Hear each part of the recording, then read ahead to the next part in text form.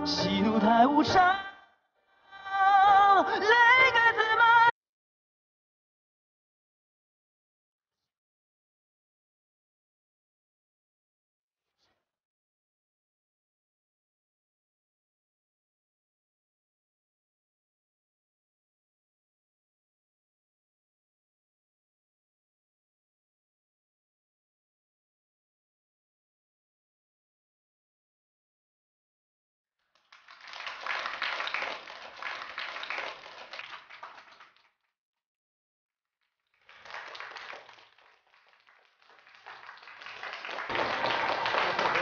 唱得很到位，情绪拿捏得很细腻，很好。我就知道你一定不会看错人的。那是当然。两位老师，我想在这个前面加一段吉他 solo， 你们看可以吗？完全可以，按照自己想法来。好。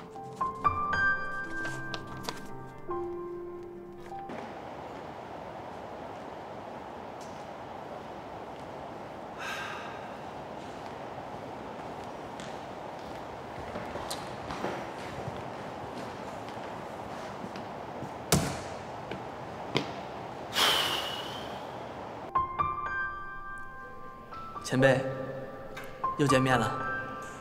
我也签了这家公司，以后恐怕是低头不见抬头见了，还请前辈多多指教。呀，这看来于子睿进公司以后，自己觉得有一种无形的压力了，担心人家成为你的对手呀。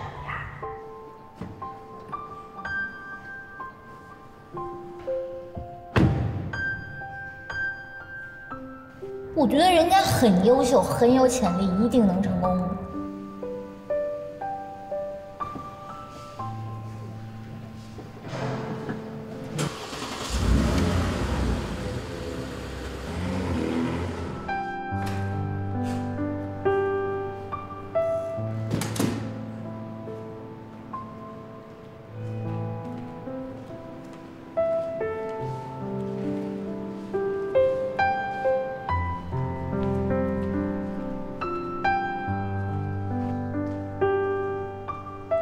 你来我这儿干什么呀？去听于子睿唱歌？刚都看见你啦。怎么着？觉得他唱怎么样？跟我有什么关系？就知道你小心眼儿。可有一个强大的对手，那是一件好事儿。他想当我的对手还早呢。是，人家差你还差得远呢。算你识货。那你也架不住人家蹭蹭往上赶呀，心里就不慌？你今天来如果是跟我废话的话，我没心情，赶紧走。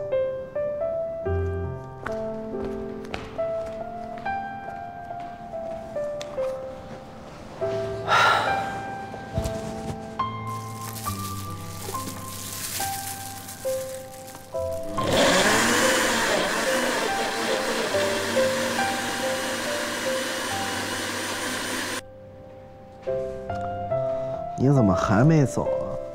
今天脸这么黑，不练维 C。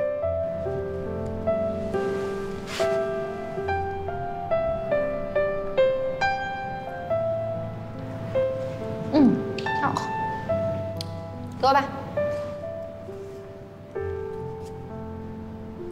起来啦，换衣服去。换衣服干什么？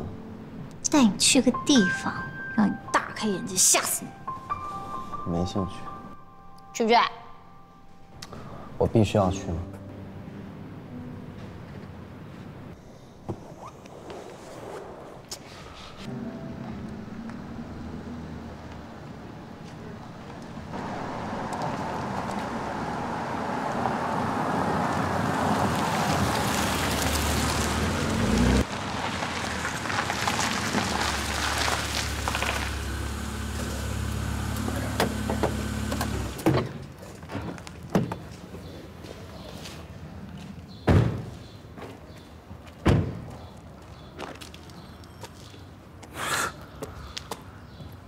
这地方可以拍那种很烂的场景的 MV 了，带不带感？带感。你当我多没见过世面？你跟我说带感。放心吧，这个地方啊，就是个开胃菜，有点心理准备啊。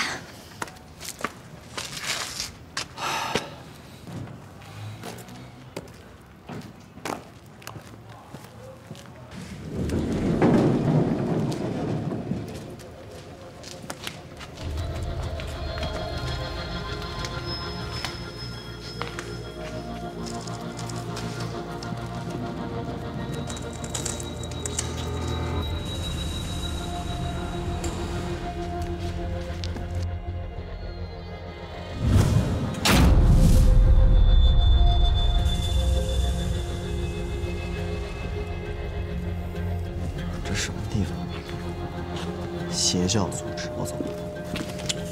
这地儿呢，来了就走不了。过来，看看有没有你喜欢的毛线团。你是蜘蛛精吧？啊，把我带到盘丝洞，让我选我喜欢的毛线团，开什么玩笑呢？怎么样？把这一团乱糟糟的毛线团理顺，理成毛线球。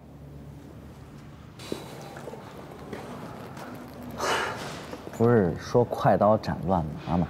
拿剪刀给它剪了不就行了吗？不行。这得找到什么时候啊？从现在开始集中你的注意力，然后在这团毛线上，先找出线头，然后慢慢的、有点耐心的就可以把它理顺了。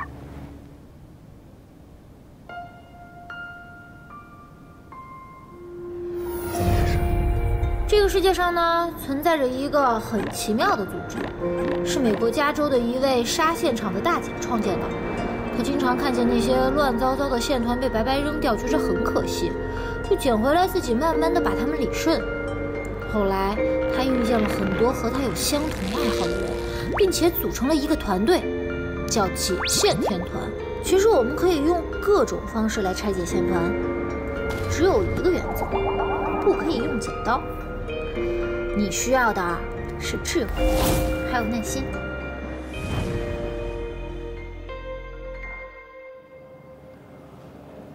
干嘛呢？我刚好像做了一个梦，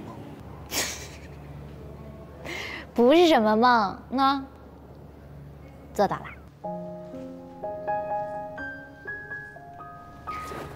走吧，再带你去个地方。去哪儿啊？ 不是，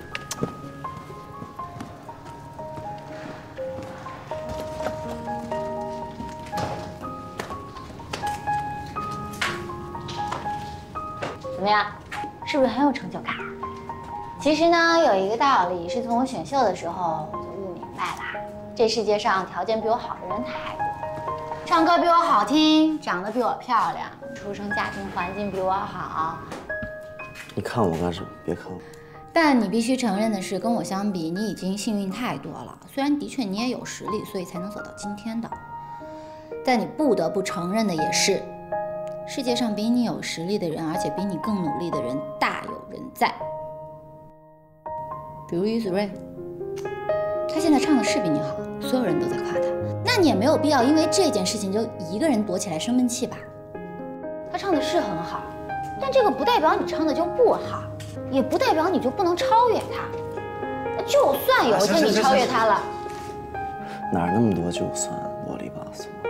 我告诉你啊，刚才那么多话，都是不知道多少个日日夜夜我以泪洗面、辛辛苦苦熬制出来的东西，我都没有管你要1分钱，你好好感恩一下好不好？好，既然看你这么用心的份上，我告诉你一个秘密，听不听？ 你是我到现在为止最好的一个助理。知道啊，算秘密吗？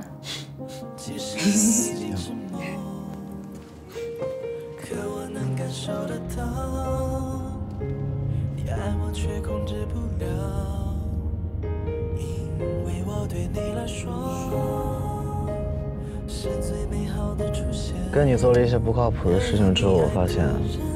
我这心情变好了很多，谢谢你。还有什么想要做的事情，告诉我，我再跟你风一波。